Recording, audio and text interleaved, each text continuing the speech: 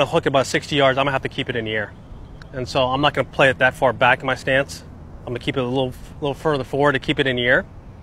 I'm gonna close the club face down just a touch to help me curve it even more. But because I've taken the loft off of it and the face is shut to the line I'm gonna start the ball at, I gotta really put a lot of speed into this. And so I'm gonna be flying in here through my hands.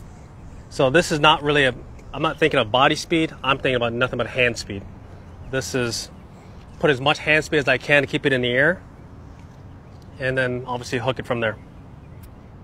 Aim it down the right hand side here in this gap. I see the flag over there.